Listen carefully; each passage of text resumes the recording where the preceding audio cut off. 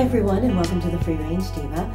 So today I'm giving you part 2 of my overview of the health books that have impacted my life over the last few years.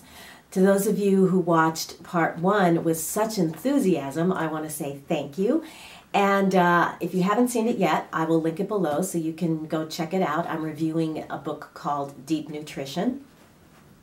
And on that video, one of my viewers, her name is Peggy, left this amazing comment. She shared her story about growing up on sort of her family farm and her, extended family farm, and it was just an inspiring story. And so I wanted to make sure you all saw it, so I pinned it, so it's at the top of that comment. But yeah, if you get a minute, go ahead and check out Peggy's story, because it's really, really very inspiring and offers hope for those of us who want to sort of do better to improve the quality of our food.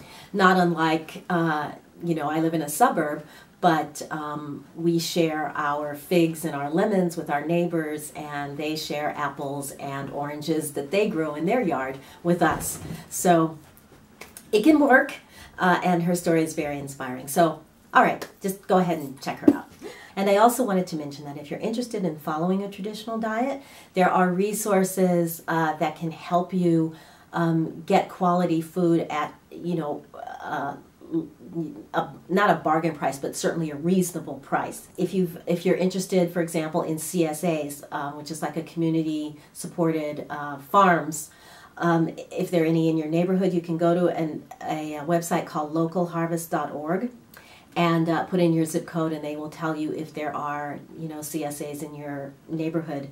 Farmers markets. In fact, since I started going to farmers markets, I've noticed, especially this year, prices are coming down. So the more of us that frequent farmers markets, the better the value and the better the pricing. Also, they have food delivery boxes. I know that Blue Apron, I think, is a popular one, and there are a couple of others that I know are available in my area. And they're just conveniences that make it easier if you, don't have a lot of time to shop. Food can come to your door. So I guess we'll start kind of in chronological order. The book that really started it all for me was this one. It's called Master Your Metabolism by Jillian Michaels, the personal trainer from Biggest Loser. But this is her own story of how she went from, basically living on Diet Cokes and low fat and eating as little as possible, and still gaining weight, which as a personal trainer is just not acceptable. Obviously, that's your livelihood, being fit. And couldn't understand why, even though she was barely consuming anything, she wasn't losing weight. Basically, she talked about the things in our environment and in our food that literally cause our metabolism to shut down. Our metabolism is that system in the body that burns calories when you need it for energy, and is responsible for basically energy production and output in the body. And so she had, I believe, over 300 endocrinologists that she consulted for this book, and they're all listed in here. The things that she talks about here have now become sort of common knowledge in the health world. Things like endocrine disruptors, BPA plastics, Teflon, phthalates, and fluoride. These are things that we kind of accept now. Well, maybe not fluoride so much, but that we accept as being bad for us. And indeed, like, mass marketing is now phasing out things like phthalates and BPA. But yeah, everything in this book was like way ahead of when it became mainstream. She talks about hormones, not only what the sex hormones like estrogen, although she does go into estrogen and the different types of estrogen, and why natural estradiol and the estrogen that's released when you're pregnant are good, but the estrogen that's released by fat cells is a carcinogen. And so she gets into that. She also talks about other hormones like leptin and ghrelin, one of which is responsible for telling your brain that you're full, and the other is responsible for telling your brain that it's that you're hungry, and how endocrine disruptors can screw up those messages so that you're producing ghrelin, which is the hunger hormone, when you're not hungry. And when you are full, leptin never shows up. So there's a ton of information in here. This is a really easy read. I know that when I read it, the first thing I did after reading this was to switch out my toothpaste, my deodorant, and my sunscreen, all things that we use on a daily basis. And I switched them out to healthier options that did not contain fluoride, aluminum, or chemical sunscreens. This is a great book, highly recommend it, and it started everything for me. So Master Your Metabolism, Jillian Michaels. I want to also briefly mention a book that I don't have right now. It's called,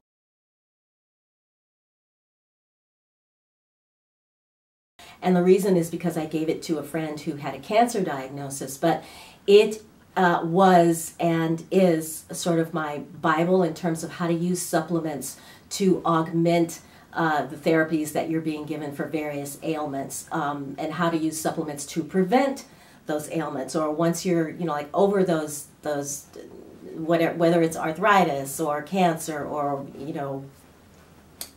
diabetes, whatever your diagnosis, you can help to support your body back to its natural state of health by using diet and supplements. And it's a great book. It has what it's called a healing diet in it that helps people kind of get away from processed foods and eat a more whole and nutritious diet, and then kind of go from there. Next up is a book called Back to Butter. This is by Molly Chester and her mother, Sandy, whose name I cannot pronounce. I think it's I can't even try it, but I'll write it out for you. And this book came into my life after I had my major allergic reaction, and I couldn't figure out what kinds of foods I could and couldn't eat. I hadn't, at that point, put together things like corn derivatives that would, be applied, for example, let's say a tomato. And one, it was like so confusing because I would eat a tomato, take a bite of it and I'd be okay one day, and then the next day I'd take another bite of a tomato and my throat and mouth would start burning. I'd start having that reaction, and I didn't know at that point what I could and what I couldn't eat. It hadn't, I hadn't learned yet that tomatoes are gassed with ethylene gas. They're picked green so that they can be shipped, and then while they're in the trucks, they're given a corn-derived gas, and then they're coated with a corn-derived wax, which is why I wasn't able to eat like your average grocery store tomato. I thought that I was allergic to like nightshade plants because I also had similar issues with potatoes and meat. I mean, it was a very frustrating time to say go and buy like a piece of ground beef and cook it up and not be able to eat it. It would burn my mouth because it had been sitting on a soaker pad that was soaked in a corn derivative. I didn't know that, so I was pretty much living on things like peanut butter and Think Thin bars and bananas. So anyway, all of that I said to say that I was hungry for anything that I could learn about nutrition, and I went to this meetup that was a speaker that had a speaker talking about how she had overcome food allergies and things with this particular diet. So I went, and it was Molly Chester who was speaking, and briefly, because her testimonial was so powerful, I don't think I can do it justice, but very briefly, she at that point was in her early 30s and had been a vegetarian and then vegan for over half her life. She started when she was like in her teens, like 14, I think she said.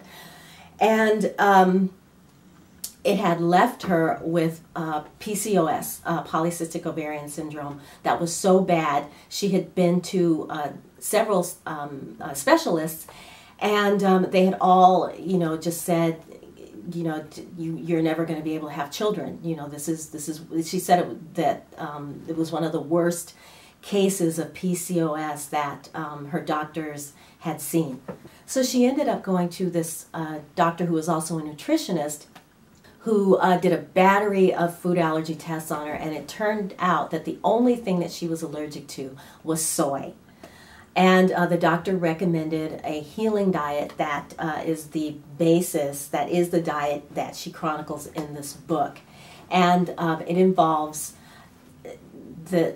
basically everything that I talked about in the deep nutrition video. But this book is a cookbook and a practical guide of how to do the diet, how to put it together. She lives on a farm, and so she has pictures in here of her farm animals and her property, but also of food, things that you would normally, for example, here's a recipe for meatballs and mushroom gravy. So it's something that you would normally eat, but it's prepared in a way that gives you maximum nutrition using healthier, meats from healthy animals. So it's not, out of the realm. Here's a meatloaf recipe. Here's baked beans, baked acorn squash with a kale and pancetta stuffing, which looks excellent. She also talks about, the components of the diet, like fermentation, soaking, and how to soak your grains and your beans, and then how to cook them. She has, the first part of the book is about fats and oils. What are healthy fats and oils? What is sustainable meat? Where to find it? Dairy, nuts and seeds, and then natural sweeteners. And then part 2 is not only recipes, but it's cooking techniques. How to ferment, if you're interested in doing that. How to use whey as a whey from like yogurt, the clear liquid in yogurt. How to use that as a preservative. How to make things like your own ketchup or mustard or mayonnaise, as well as, regular just dinner ideas, breakfast ideas. And so I was very lucky to I purchased this at that workshop and got her to sign it. So so this taught me how to eat. Right after this, I went to a farmer's market and I saw a vendor there who had chicken, and the sign right in front of her stall said chicken raised on pasture. And then she listed all the things that it wasn't given, including corn, soy, alfalfa. It was basically chicken that had been raised eating what a chicken normally would eat, anything that it would forage off the ground, so bugs and worms, and I bought a piece because it was pretty expensive. So I bought a couple of pieces, came home, cooked them up, and it was like I hadn't eaten anything. It was like my body was starving, literally. It was an emotional moment for me to finally have food that my body could accept and it understood. And she talks at that workshop, she talked a lot about the first time she ate a piece of grass-fed beef, after being a vegan and vegetarian for so long, and described a very similar sort of cathartic emotional experience as well. So highly recommend this book because there are other books out there that are traditional foods cookbooks, but this one is really easy to understand and easy to follow, and the others tend to get a little more bogged down in technique and things like that. So back to butter. And I will link also to her blog. I believe she still has it going because at the end of her workshop, she announced that she was pregnant with her first child. And since then, I believe she's had she has 2 children now. So yes, this diet healed her of the PCOS. Okay, if you are new to green beauty and you find it very confusing to know what ingredients are good, what ingredients are bad, what's chemical, what isn't. This is a book called No More Dirty Looks. It's by Siobhan O'Connor and Alexandra Spunt, and this is a very easy, kind of book that you can grab if you're, if you're unsure about something. It breaks down ingredients, which is what I find most helpful, that in a chapter called Dirty Ingredients. And it'll list phenoxyethanol, for example, which is what I just turned to.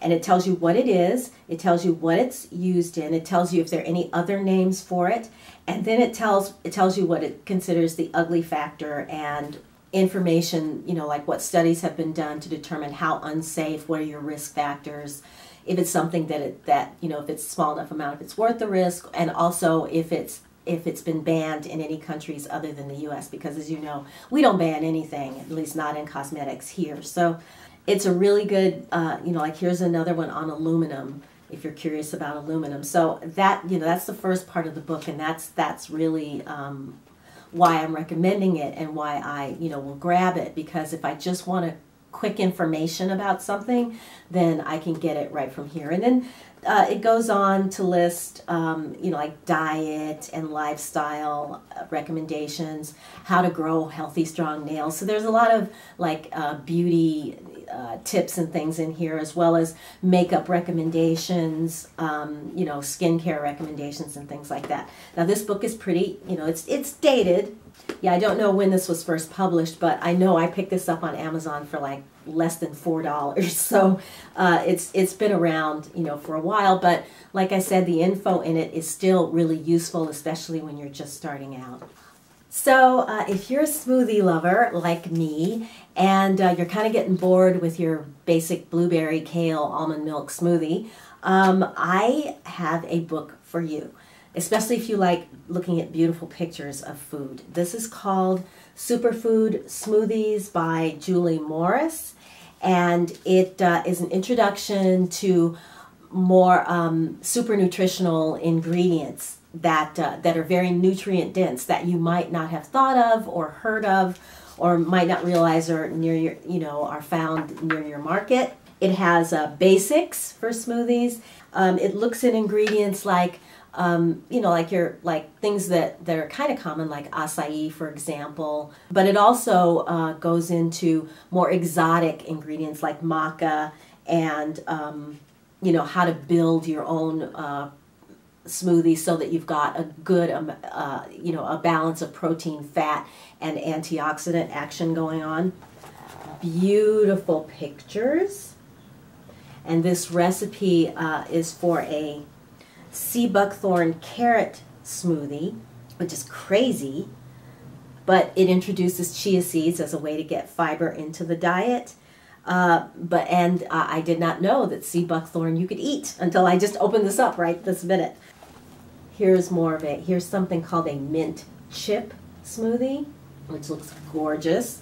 And this one has spinach, bananas, cashews, cacao nibs, and chlorella powder in it, which is the, sort of superfood ingredient.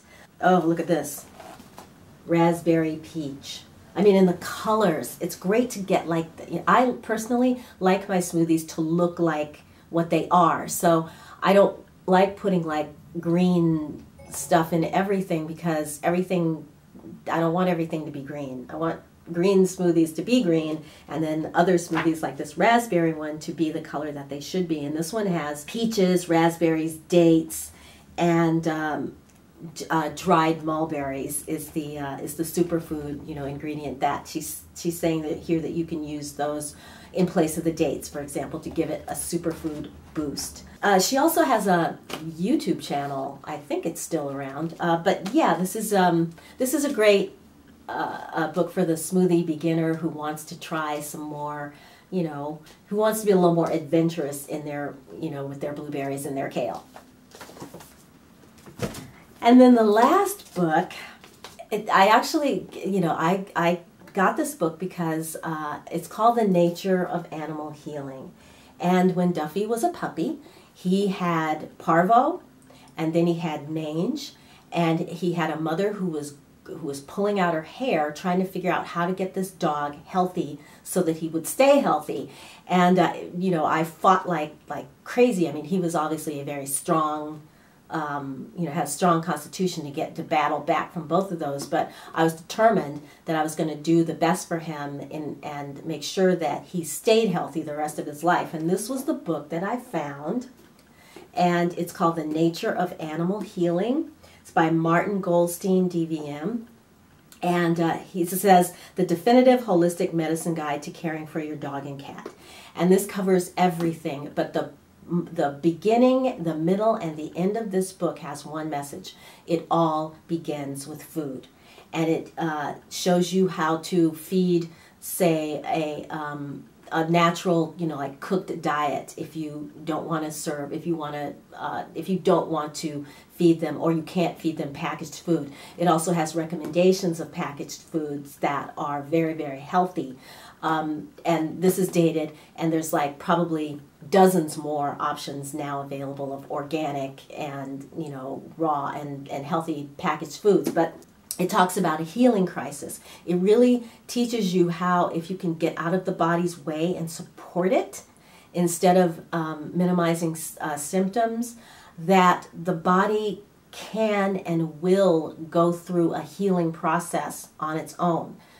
He talks about cancer. He talks about the diseases. He lists a section where he lists an alphabet of ailments, and he goes through all of the feline and canine diseases, from anemia to diabetes to cancer to, everything basically. Eye issues, whatever you may have. And this sort of got me thinking about how I viewed my own health, which was, it all begins with food. And you can, the body can heal itself if we get out of its way. And, even faster if we support it and stop doing those things to it that make us sick, basically. So also this book led me to my veterinarian, because my veterinarian worked with him, and he does list him in here as a, good veterinarian in this part of the world. So the nature of animal healing, not just for animals, but for us too. Well, everybody, that's it for today. Thank you so much if you made it this far. I hope you enjoyed my book list. I hope you, got some good information. Everything will be listed below, so if you, want to read more or, purchase, I've got links below where you can find them. And yeah, I guess I'm just going to wrap it up and say thank you so much for watching. Please give this video a thumbs up if you enjoyed it. Share it with your friends on social media. And of course, if you haven't subscribed, please subscribe, because I would love to have you. And I love, getting to know my subscribers in the comments below. So everybody, thank you so much again, and have a great day. And I'll talk to you very, very soon. Bye.